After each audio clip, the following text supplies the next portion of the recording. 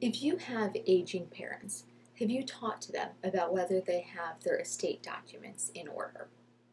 While this may not be the easiest conversation to start or to have with your parents, it's an important one to have regardless of their health, especially if you are one of the primary caretakers of your aging parents.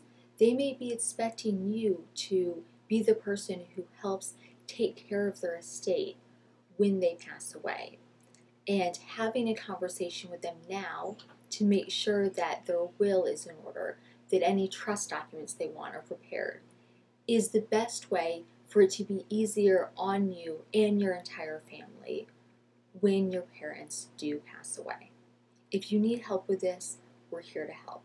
My name is Sarah with Sherer Law Offices, and you can reach us at 618-692-6656 or at shererlaw.com.